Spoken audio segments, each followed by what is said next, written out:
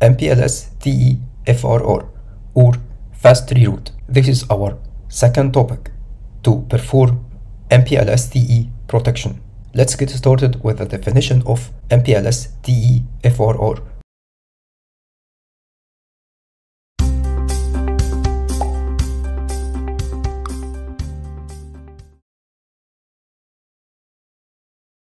FRR provides quick local protection for MPLS TE tunnels, which require high level of reliability. If a local failure, link between two nodes, or a node failure, the entire node on the TE main path occurs, FRR uses a bypass tunnel to quickly switches services traffic on it to minimize impact on services, so that we can restore services traffic on a backup TE path based on the location of the failure. The point that discovered that there is a failure, link or node failure, will perform traffic restoration, will forward traffic to another TE backup path so that we can get the destination node. In this example, we have R1 as the source node and R4 as the destination node, and we have MPLS Traffic Engineering Tunnel main path from R1 to R4 via R2 and R3. This is the main path. Now we can configure FRR on R2. FRR is configured on the main path to protect link or node. R2 can be configured to protect the link between R2 and R3, or to protect the entire node R3. If R3 had an entire failure, the main path of the traffic engineering tunnel will not be available, and R2 can be configured to protect this main path. And going to another backup path, R2 can be configured to go to R5, R6 and R4 to arrive at the destination node. This is the backup path. So in MPLS TE FRR, there is a node on the path that can be configured to protect the main path so that services traffic impact can be minimized, traffic disruption can be minimized. The backup traffic engineering tunnel is known as bypass tunnel. This is the difference between backup CR-LSP like hot standby and best effort, which is configured at the source node. We configure at the source node MPLS Traffic Engineering Tunnel with main path and a backup secondary path. So the backup secondary path can be from R1 to R5 to R6 to R4. This is the backup hot standby as discussed in the last lecture. So the source node can take the decision to protect the main path.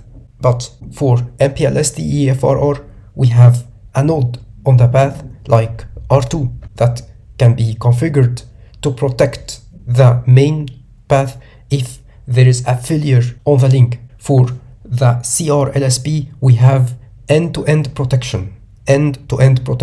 The source node, if it discovered that the main CR-LSP is down, there is an available backup CR-LSP from the source node. FRR is on the path.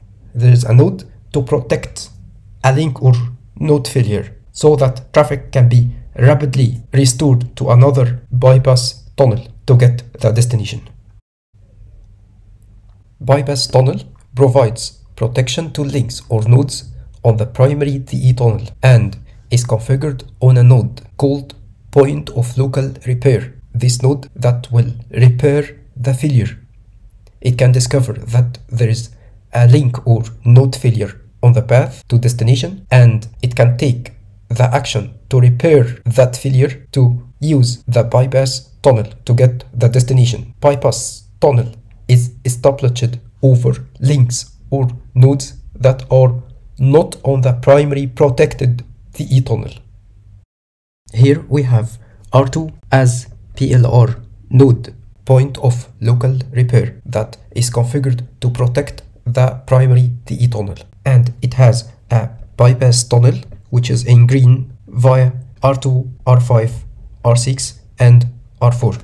The bypass tunnel, as we mentioned, it must be configured on links and nodes that are not on the primary pass. Here we have the primary pass from R1 to R2 to R3 to R4. So the bypass tunnel must be configured over another links and another nodes not on the main pass. In other words, physical links of bypass tunnel cannot overlap protected physical links of main tunnel. We have to note the following. If FRR is performed, it means that the PLR node or the point of local repair node performed FRR. There was a detected link or node failure on the main path, and the PLR node performed FRR and used bypass tunnel. Services traffic are being forwarded over bypass tunnel. The bypass tunnel must remain in upstate. It must remain in upstate. If the bypass tunnel goes into downstate and back again to upstate, services traffic is disrupted and FRR fails. If the bypass tunnel flaps between down and upstate, services traffic disrupted and FRR fails. Services traffic can only use main tunnel after it recovers from failure. So FRR link or bypass tunnel cannot be recovered from failure. If it had a failure, it cannot protect services traffic again.